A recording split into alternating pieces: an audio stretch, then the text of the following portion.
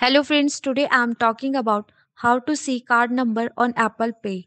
To view your card number on Apple Pay, follow these steps. First, open the wallet app. Launch the wallet app on your iPhone. Second, select your card. Tap on the card for which you want to see the details. Third, access card information. Tap the three dots located in the top right corner of the screen. Fourth, authenticate. Use Face ID, Touch ID, or your passcode to authenticate. Fifth, view card number. Once authenticated, you will be able to see your Apple Pay card number along with other card details. Notes: you can only view the last four digits of the original card number associated with Apple Pay. Full card number are not displayed for security reasons. Thanks for watching. Don't forget to like, comment, and share and subscribe.